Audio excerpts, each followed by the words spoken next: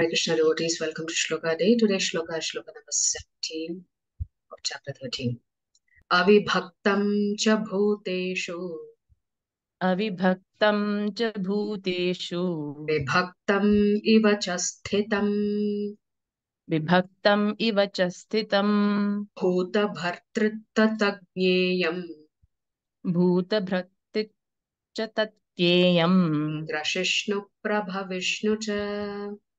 grashishnu prabha vishnu cha. Word for word meaning, translation and purport by His Divine Grace Srila A.C. Bhaktivedanta Swami Prabhupada, Srila Prabhupada ki jai. Jai. Avibhaktam, Avibhaktam, without division. without division. Cha, Cha, also. also. Bhuteshu, Bhuteshu, in all living beings. in all living beings. Vibhaktam, Vibhaktam, divided.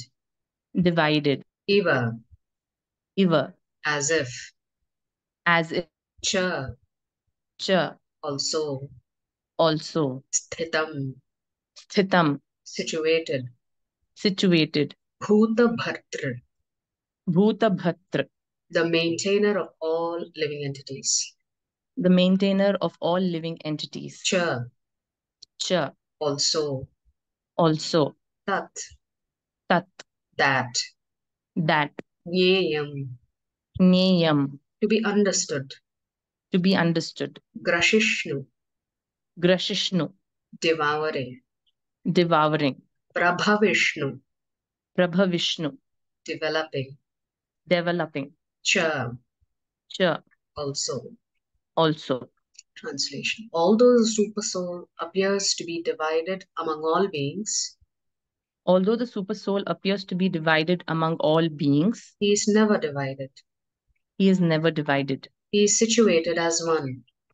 He is situated as one. Although he is the maintainer of every living entity, Although he is the maintainer of every living entity, it is to be understood it is to be understood that he devours and develops all.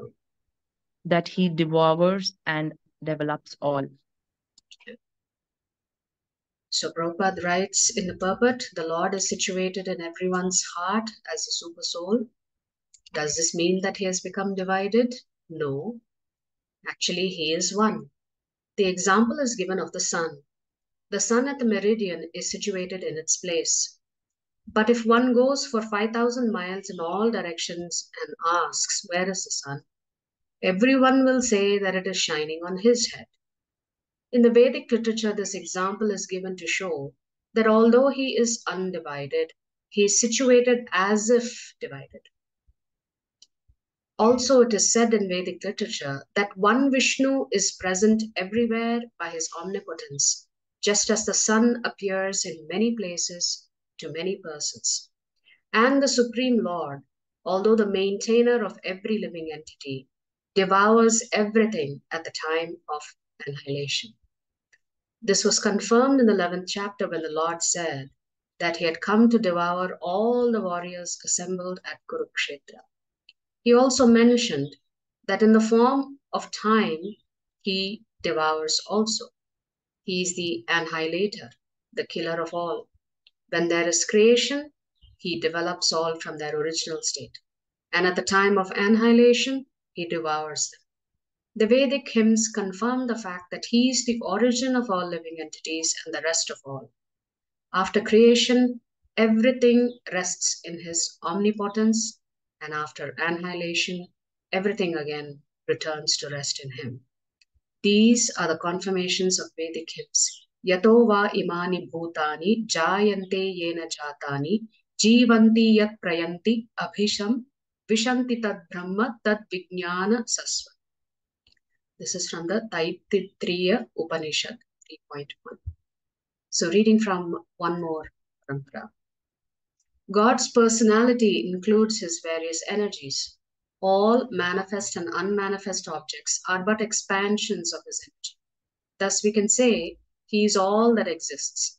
Accordingly, Srimad Bhagavatam states, Dravyam karma cha kalascha swabhavo jiva evacha Vasudevat paro brahman na chanyortho stitatvataha. This is from 2nd Canto, 5th chapter, 14th shloka. The various aspects of creation, time, karma, the natures of individual living beings, and the material ingredients of creation are all the Supreme Lord Sri Krishna himself. There is nothing in existence apart from him. God may appear to be divided amongst the objects of his creation, but since he is all that exists, he remains undivided as well. For example, space may seem to be divided amongst the objects that it contains. Yet all objects are within the one entity called space, which manifested at the beginning of creation. Again, the reflection of the sun in puddles of water appears divided, and yet the sun remains indivisible.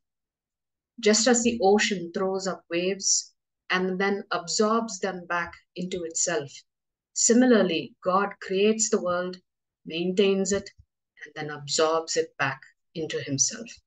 Therefore, he may be equally seen as the creator, the maintainer, and the destroyer of everything. So essentially, the Lord is the cause for everything.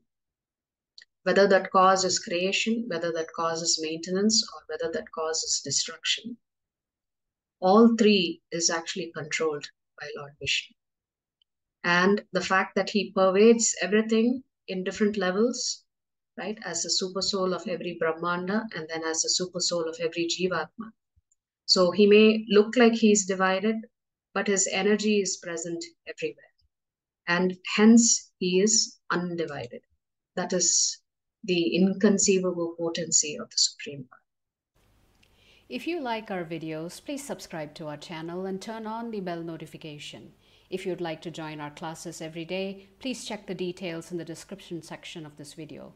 We look forward to serving you.